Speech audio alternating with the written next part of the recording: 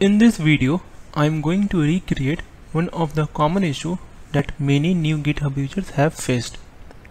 The problem statement is you are doing some changes and committed the changes through UI of GitHub, and then without pulling first in the local Git repository, you have added some code there or file there, then trying to push the code from local Git repository to the remote Git repository.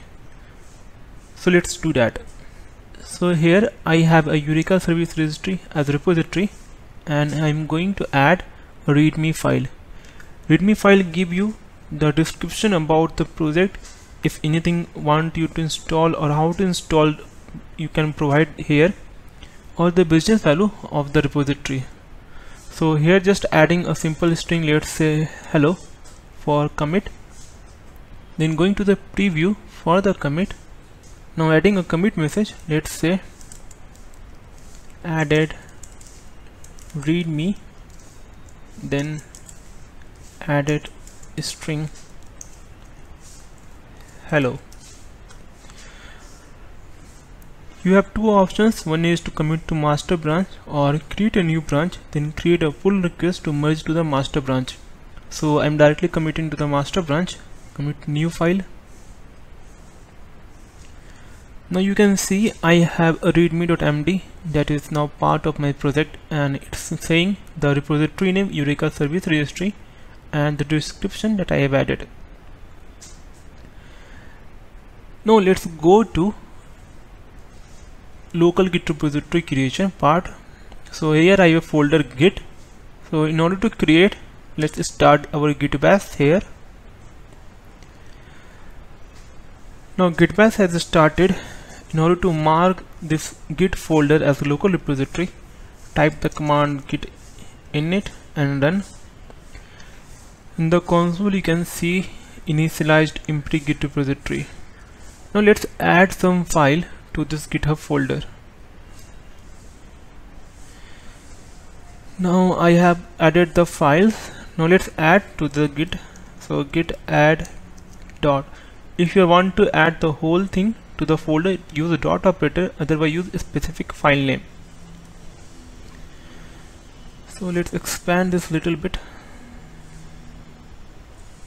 Now here you can see the files has been added. Now try to commit, git commit -m and add a description. Added Eureka service registry project. Now here you can see 12 file changes there, and it had added the file to a local Git repository. Now let's try to sync between this local Git repository and the remote Git repository. In order to do that, you need the URL of your remote Git repository. So again, go to your GitHub account. I want this Eureka service registry URL. So we'll go to clone or download and click on it. Here is the URL that you can use to add local Git repository to the remote Git repository.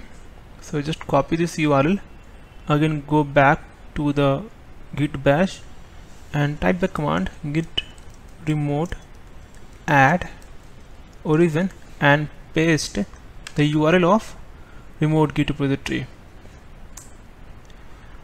Now the connection is established between your local Git repository and the remote Git repository. Now you can try to push the code from local to the remote.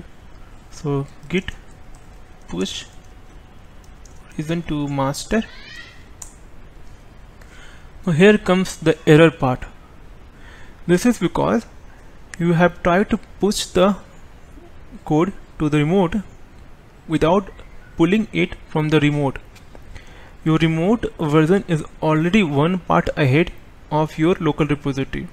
So every time remember in Git or any other subversion, whenever trying to push the code, pull it before and then push the code, so that there should be sync up between local and remote.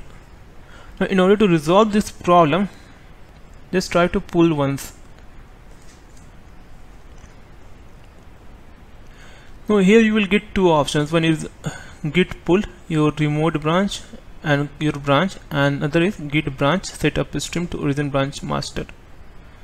So let's run last command, git branch, so we could have sync up upstream.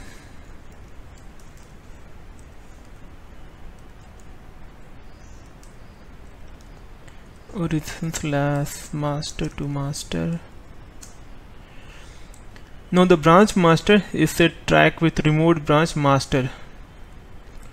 Now we will do git pull again, but this time we will use allow option for all unregistered or unrelated histories.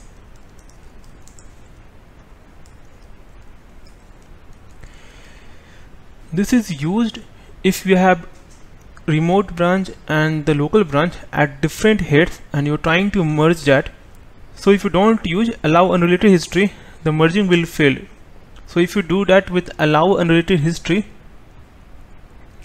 it will try to merge, but there should be conflict and then it will merge should fail. So go to your file Eureka service registry, open .gitignore and then remove this head.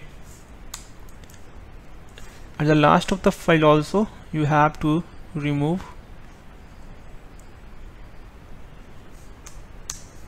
Now save the file, again go back to your git bash and try to add this gitignore once again. Now it is added, and try to commit it again.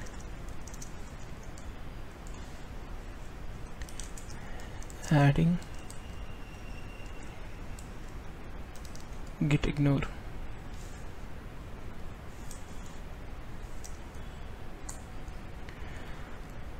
Now the commit is done.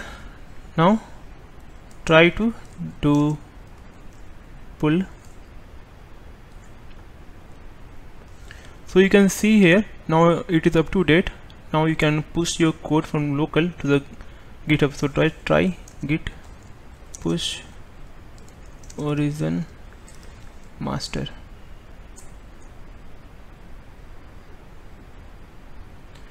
Here you can see now I am able to push the code. So if you go to the URL part of main GitHub account and you can refresh here you can see all the code have been pushed. So in this way you can resolve the issue. So always remember, for any server version, if you are committing the code either through local or through anywhere, always try to pull that repository first and then push.